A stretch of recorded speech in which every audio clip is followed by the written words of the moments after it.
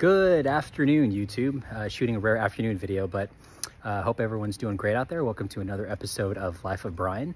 I actually just picked up my 2019 Alfa Romeo Giulia Quadrifoglio. Quite the mouthful there.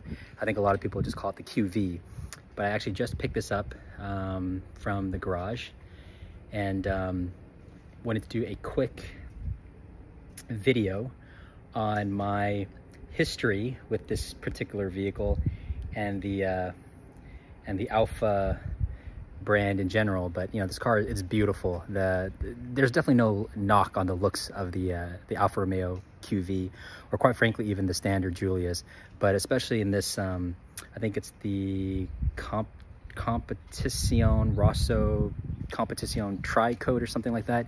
It just really pops in the sunlight, and it's a beautiful color. But as the title of the video kind of intimated, I've had an interesting relationship with Alfa Romeo, and specifically my prior Giulia, which I'll get into and let you guys know why I got another one. But yeah, just taking a quick second here to admire the car. It's really it's a beautiful car. Carbon fiber hood, and yeah, there'll be another full exterior shot in the video, but let's get started. So I am sitting inside of my 2019 Alfa Romeo Giulia Quadrifoglio, and it looks basically exactly the same as my 2017. The back seats, this time they fold down. The 2017 version did not, and the middle seat has a headrest. The 2017 did not. But in terms of the other interior traits and whatnot, the very characteristic start engine button on the wheel, which I actually really like, kind of gives it that racing vibe. It's kind of cool. My 2017 didn't have this kind of red, this red leather, or is this leather? Mine was black, so this one has the red insert into it, which it kind of pops, makes it look kind of like my Maserati, but it looks, this one's nice as well. But yeah, so quick backstory, guys. I had a 2017 Giulia Quadrifoglio, and I had a very interesting ownership experience with that car.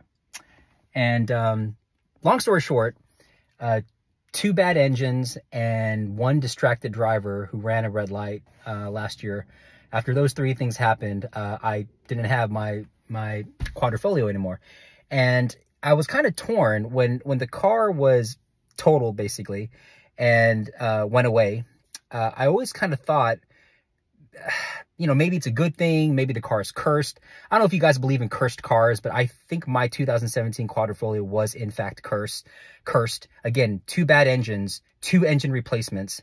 I hit a curb in that car, did something I would never do in any of my other cars. And then again, got T-boned at an intersection. But I had a 2001 Celica GTS. Loved that car. It was my childhood dream car. And I think that car was cursed as well. It was flooded. It got hit 4 or 5 times. Never my fault. It got broken into. So I do believe, guys, just on a quick tangent, there are such things as cursed cars. But anywho, if that is a thing, my 2017 Quadrifoglio was cursed. So why did I get another one? So I got this 2019 because after the car went away, not by my choice, was hauled away, I always kind of thought, you know what, I definitely want to get that car back at some point. I love the way these cars sound. I've mentioned it in my Maserati video, but the exhaust note on these Quadrifoglios, especially in race mode or dynamic mode, is really nice.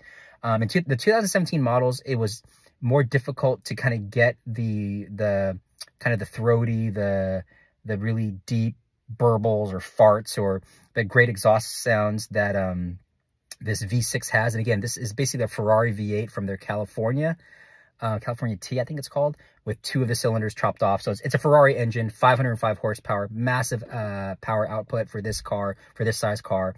And it's a V6, and the sound it makes is incredible. If not equal to my Maserati, just barely underneath. It's really something that's addictive. It's enjoyable to hear. The cold start on these cars are amazing, guys. If you've never heard of Maserati Giulia Quadrifoglio cold start, YouTube it, do it yourself. It's incredible. But so yeah, after the car got towed away, I always thought to myself that I definitely want to have that car back at some point. I like the fact that it's a sedan. I can put 3 of my kids back there, regular sized kids, even adults, quite frankly, still have my passenger seat, have a good usable trunk. And it's a car that I can use as a daily driver, even to run errands, to do whatever I need to do. And not that I track the car or anything like that, but not sure about that. But it's something that I can use on an everyday basis, has great utility, great practicality, and it looks the way this car looks, sounds the way it sounds. And again, yeah, 505 horsepower if you want to get somewhere fast. But, you know, when I got the car, I knew I have a big family. I wanted a sedan. I needed a sedan. The Maserati, again, is not a sedan. It sits 4, but I needed that 5th seat and that extra set of doors. And this was some, I didn't want to, you know, I didn't want a Camry. I didn't want a BMW. I didn't want something that I've either had before or was kind of boring. So I did a lot of research, Googled, watched a lot of YouTube videos. Jeremy Clarkson, I think from Top Gun, reviewed the car and then went and bought one, which is something he'd never done before. And this car has gotten great reviews, great feedback. The one knock on these cars and Alphas in general is the reliability, which again, knock on wood, I experienced a complete total slap in the face in regards to mine. Again, maybe an exception, guys, but come on, 2 bad engines. And, but anywho, that's always been the knock on these cars, is the reliability, you know, the ticking time bomb, one crazy. But yeah, it's reliability has always been the biggest knock on this car. It wasn't the looks, it wasn't the engine, it wasn't anything else, just the reliability. And unfortunately, my 2017 did not put that concern to bed in any sort of way. So I definitely was gun shy about getting another one. But again, this 2019, saw it on Auto Trader.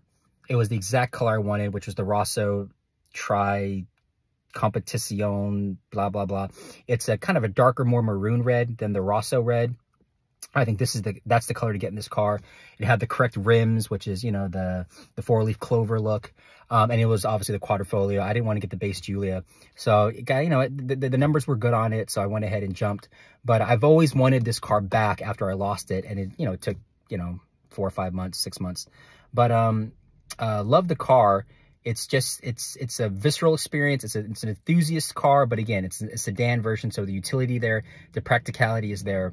But, you know, I'm very happy to get the car back. I'm happy to use it again, to have something where I need that extra set of doors. I can put the kids in the back. I can run errands. I don't have to always hop in the SUV or, you know, grab the Maserati, which is great too. But the you know, the lack of the extra set of doors is kind of, and the 5th person is also kind of a disadvantage. So this car I'm definitely planning on using a lot. Probably will turn it into my daily driver, which is it kind of was that before, but I had so many check engine lights pop on my 2017 that I never could do it that way. But yeah, I'll shoot a lot more videos with this car, guys. Give you some 5 things I aggressively tolerate, 5 things I violently oppose. But I definitely will use this, have this car on the channel a lot more. Hope you guys enjoy it. And yeah, looking forward to more adventures in the car. But hope you guys like the content. Please like and subscribe. Support the channel. Appreciate all the comments and the feedback so far, guys. Really appreciate it. If there's anything else I can shoot for you guys that's more informative, more entertaining, please let me know. I'd love to do that for you. Like and subscribe. Support the channel. Take care. See you in the next video. Bye-bye.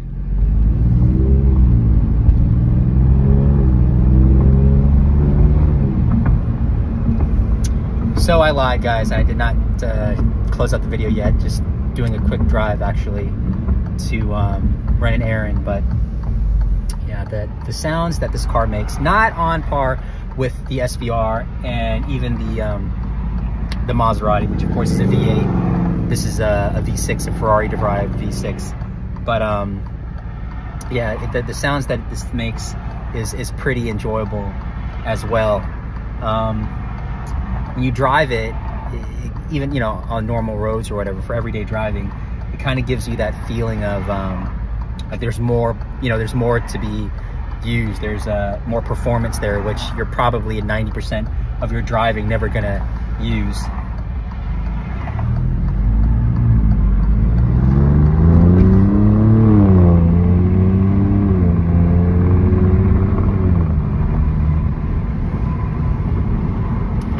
Guys can hear some of that exhaust note, but I actually don't even have the car in race mode right now. I have it in dynamic mode, and I think in race mode The exhaust is even angrier. But yeah, I just want to give you guys a quick impression and taste for you guys who have not been able to experience the Quadrifoglio yet. It's a very, very, very, very fun car to drive. I had a E92 M3 for a couple years, and that was a manual. This is not, unfortunately, a manual, but that car just, I didn't enjoy it at all for a number of reasons, which I referenced in one of my earlier videos. But in terms of a sports sedan, a performance sedan, whatever, something that you can have fun in and also take the kids to practice or run errands in, I think this is, you know, the M3 obviously is a direct competitor. Lexus, I think, I don't know if it's the RCF. I could completely make that, or the ISF. I think they also have one in the category as well. But you know, this is just, it's such a fun car, and I'm glad to have it back. Hopefully the engine does not blow up on me, guys, but I'll keep you posted. Again, this is really the real closing to the video. Take care, like and subscribe, support the channel. See you guys in the next video. Take care, bye-bye.